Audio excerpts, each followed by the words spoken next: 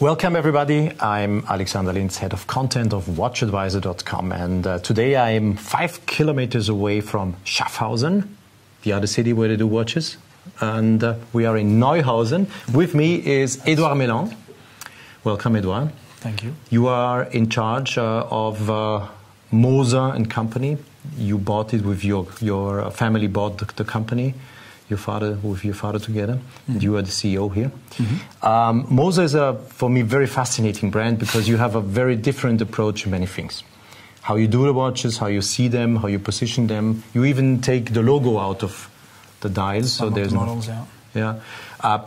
Can you, in brief, give me your vision about what for you is Moser and Company? Oof, I know it's How difficult. much time do you have? Not too much before they fall asleep. Okay, I'll be brief. No, for me, I think it's quite simple. I think Moser is a 190 years old brand. I like to see it a little bit as a startup, in the sense that we are small, independent, family-owned, family financed, and that brings a few parameters to what we can do. And as you will see, we are an integrated manufacturer. You will visit, you will see some of what we do. We pretty much do everything in the movements. That's our specialty. And it goes back to 190 years ago when the brand was started by Heinrich Moser. We are the specialist in creating amazing mechanical watches. And what we try to do today is still to build on this heritage, but bring something sexy, something modern, something different. As an independent brand, we have no choice but to be different if we want to survive. We need to do things with our guts, with our spirit, and we have a rather young, how should I say, free spirit, startup style team. Reason why we create products like we do, and reason why we communicate the way we do. So in a nutshell, yeah, we'd like to be the traditional manufacturer with a sexy touch. Okay. Edouard is able to sell a watch without any logo on the dial. And what you told me, the best thing is if your client gets your ambassador. So your client or a Moser client buys the watch without a logo. There's nothing on the dial. You don't see anything. So you must know what you're wearing on the wrist. But people who buy the watch are so enthusiastic that they are beginning to be your ambassadors and tell your stories. Well, it's not specific to Moser. I think we all in the high-end luxury or in the watch industry, we sell emotions, we sell stories, we sell those elements, and we create watches with something. We believe there should be something to talk about. So otherwise, why would people spend 11,000, 12,000, 30,000, 100,000 on the watch? I think there needs to bring some emotion, connection about something, and it's true that if we do it well, the people who wear our watches will be the one telling those stories. And the no logo concepts that we introduced 3 years ago is probably a good example, because the first reaction of people that look at the watch is, what is it? It's different, and then you can explain why. Why is there no logo? What is Moser? What do we do? And that creates this first. Breaks the ice in a way, and as a result, the people owning and wearing those watches are kind of bringing the message across to other people. Yeah. And then you introduced something very attractive for the eyes when you look at it. It's the fumé dials. That type of dial. We have a sample. We have some watches here. I ask you to show them into the camera, and then we will film on them separately. It's about a little bit of the history of your brand. When we see these watches here, especially the fumé dial, is that kind of a signature for Moser. Yeah. It's it became a signature, and now it's being copied by almost. They use your. It's the rule in this industry. I mean, if you look at movements, nothing has been really created in the last 200 years, right? Most of the things already existed before, the complications, etc. So you take the risk. And this technology of fumé dial, or this idea of fumé dial, is not something that Moser invented. It's something that existed a long time ago, that disappeared. And we kind of brought it back to something kind of trendy fashion. I hope it stays like this for many years. As many as I see, meanwhile, I think it must become fashion or must become But I hope it's more than fashion. I think it's really something that dares to stay. Why it became our signature is because 5 years ago we had introduced the fumé dial, silver fumé dial, and for me, when I took over, I felt, I was looking for a difference. I was looking for something that, I don't want people to be able to compare my watch with somebody else. or as little as possible. And I felt this is something that is very differentiating our product from anybody else. You like it or you don't, right? It's not something that keeps you indifferent and that you can compare with others. And we slowly started to play with it and introducing new colors and what was 5 to 10% of our sales 5 years ago has become almost 100% of what we sell today. And as a result, has become our signature. And I think, especially because we did those watches without logo, in a way, the dial has become our signature. Yeah. It is our signature today. Yeah. And that's why we say, if we create something and we remove the logo, it should still be a Moser. People should recognize it, even though it's sometimes just a simple round case. We have two very emblematic, let me stress that word. I don't like the word emblematic too much, but there are two emblematic watches here on the tray. For different reasons. Yeah, for different reasons. First of all, this was a watch I liked very much when it came to the market. It looks like an Apple Watch, but isn't an Apple Watch. But you said, okay, why not taking the exact shape and form of an Apple Watch and integrating there a mechanical movement done in the very best way of the tradition of Swiss watchmaking? We didn't take the exact... it's inspired by those connected watches. Yes. It's not... You have to be careful how you say that. But it's a smart watch. It's called the Swiss Alp watch. It's a Swiss Alp watch, yeah. Exactly. The way how you presented the entire story was very good. There was a YouTube 5 minutes movie or 3 minutes. 90 seconds. Okay. 90. We try to keep them short. So in case someone is looking for what's the exact thing you have to... Swiss Alp watch. Swiss Alp watch, if you guys want to look for and then have him presenting it. Should be very funny. And then the another emblematic... You have to present me this one. That's one of the elements that made me fall in love with Moser is the perpetual calendar. I think it's... When we talk about smartwatches, that's probably the smartest watch out there. It's like a mechanical computer. It's simple. It looks extremely simple, but it's a watch with 326 components, which will know whether a month has 28, 29, 30, or 31 days. It's a lot of perpetual calendar. The difference with this one is that it has an instant jump at midnight. There's not a lot of things moving. It's just, bam, at midnight you jump from the 28th of February to the 1st of March. And on top of that is you can move it forward and backwards at any time, even at midnight. With other watches, you would most likely break everything. And for me, I consider that as the smartest movement in the market. And for us, give us confidence that we can build something on top of it as a brand. It's a dream to have such a movement. It's a nightmare when you need to create new movements. We're working on a chronograph.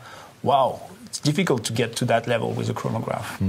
And here, what's interesting is you chose all blue watches, but this combination, funky blue with kudu, was for me, I think, this particular moment where 2014 or 15, I can't remember, we brought these colors together and we realized that you don't have to destroy everything that has been done before, which was so great.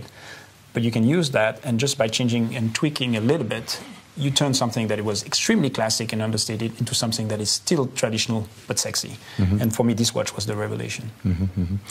You gave me the next word, blue. Blue, we have two other watches here on the tray. The blue editions, which are not blue. The blue editions that are not blue. To make a long story short, Bucherer is a huge retailer in Switzerland, now also internationally operating, the biggest. Just bought Tunos and is spread all over the world. And you are working very closely with Bucherer for many years. True. So it's one of your biggest partners, I think. It's the biggest. And Bucherer has introduced a series that is over an entire world that is called Blue Editions. Blue Editions. Blue Editions include watches in blue with blue dials and blue aspects. I say aspects because this watch is not blue when you look at it in the front, but we will show you more. And this blue edition is also about the concept of lifestyle. They have introduced the Harley Davidson, and they are doing more than this. They're introducing new products all the time. Yeah, and this is a series that you have been launching today. Yeah. For Bucherer, with Bucherer, and Edouard. explain the Blue Edition. That is definitively not blue. But it's, I mean, I must say these are number 2 and number 3 in the Blue Editions for Moser. We had back in 2015 created the Blue Edition in the Venture collection, and we felt now it's time to bring a new one. So we worked with them. They wanted something, as we say, we like at Moser to be traditional, to build on the heritage.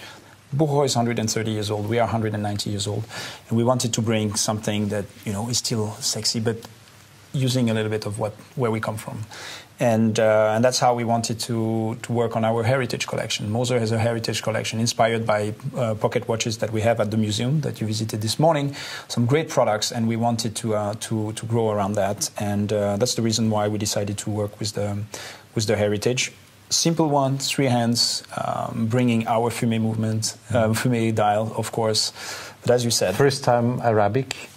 One of the first Arabic, yes. Yeah. We did a Brian Ferry, if you remember. It's no Roman numerals, it's Arabic numerals. But the first time we do fume with Arabic. Yeah. Very sexy, by the way, this watch. And it's very sexy with the super lumino. But still no blue, huh? You're asking yourself, where's the blue? Where's the blue? But at Moser, we master the movements and we master all aspects of the watch. So we wanted to be more subtle than putting the blue on the front. You see, we have a lot of blue in our collection.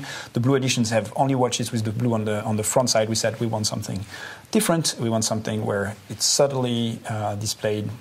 Suddenly, once you know where it is, it's not that subtle anymore. But basically, a beautiful blue movement. Blue hairspring, blue balance wheel, a blue balance wheel bridge, and blue rotor. So all those elements. Yeah. Exactly. It's in our automatic movement that we use in our entry level. This is a steel collection in 42 millimeter. It's not limited, but as everything at Moser, we, with our capacity, the numbers of watches produced per year is very, very low. Do you dare to tell our audience? I think for both, we'll dare to say how many watches you manufacture? Per year. Yeah. Less than 1,500. Okay, 1,500 watches only. Exactly. So you're one of our movements. All our movements. And there's one thing you're saying, very rare. Very rare. Yeah. H. Moser and Company, and then you. The tagline is very rare. Yeah, very rare. Very rare is not only about quantity; it's about the idea of being independent, being integrated, creating a lot of limited edition, controlled production. For me, as I was telling a lot of people, I consider ourselves almost like bankers. Customers invest in our products, and we need to protect the value. And that's a lot about controlling quantities. And that's why we do it this way with limited editions, limited production, so that we don't want to see many of those novelties available everywhere in the market. That's our responsibility. The cherry on the cake. Ladies. Or not so ladies. I'll be wearing this one this morning. So, but yes, it's mostly, as you told me this morning, it's your first really women's ladies. Bucherer wanted something that we have a lot of ladies who like Moser watches, but only 20% of our sales go to ladies due to size, due to maybe.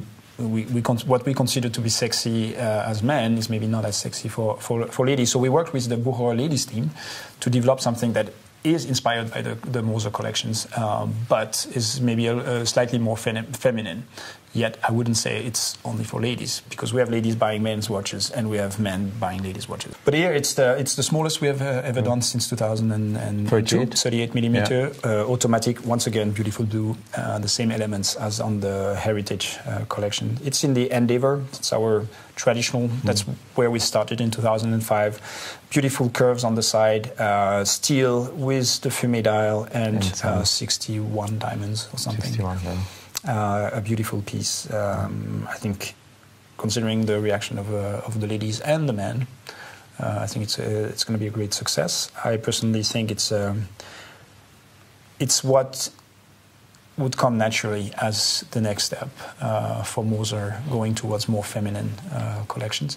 Developing a purely feminine collection is very complicated, and that's not something we master. I think it's here really responding to never say never. Yeah, one day. I always said the same thing for developing integrated metal bracelet, and that's something one day we will do. never say never. You need the right people. Yeah. I'm just saying maybe it's not the thing that today I can personally find the solution. I think this, but in the meantime, I think this is really like the natural evolution of the brand. And I think it will work perfectly for the people who appreciate what Moser is. This understatement, this elegance, this sexiness, but subtle. It's not in your face. We try to bring a subtle elegance and sexiness in everything we do, and I think we achieve that with both those products. For me personally, I esteem that this watch will also be worn on ladies' wrists in Europe. Yeah, definitely. Very nice. It's 42, but wears much. It seems much smaller, and I think it's going to be. It's a fantastic watch. Yeah, so it's going to be interesting. It was interesting to talk to you, Edouard. It's always a pleasure. And I think it should be also interesting for you guys watching this, that there are small companies, family-owned. You put your own money in, the money of your family. And sweat. Sweat, yes. Everything, sweat and tears and happiness, everything goes together. Yeah. Emotions. Yeah. And I very much like to be together with it's always a pleasure. People with you who really aren't kept by huge companies, or like we need both groups. Worlds. Yeah, we need both worlds. We wouldn't live without them. And we like to be independent. Same thing, Bucherer is a big group, and they're independent, but I like this dependence, to be able to work with them, and I think they like working with small companies like ours. And, it has huge effect on the growth and the awareness around the brand, and we will continue. We have a lot of surprises, and I hope we see you at SIHH. Of course we see each other at SIHH. More. And if you guys are interested, wants to buy a watch that probably has no logo, looks different, if you're mature enough or ready for such watch, Moser would be a good proposition in my eyes. I like what you're doing. An alternative. Anyway, thank you very much, Edouard. Thank you, Alexander. Thank you very much. Thank you guys for watching. And if you like what we are doing, don't forget to subscribe to our YouTube channel and, of course, to like our videos. And if you have any comments to make here underneath, there is the comment section. Please type your comments and I will answer. Bye-bye. Thank you. Bye-bye.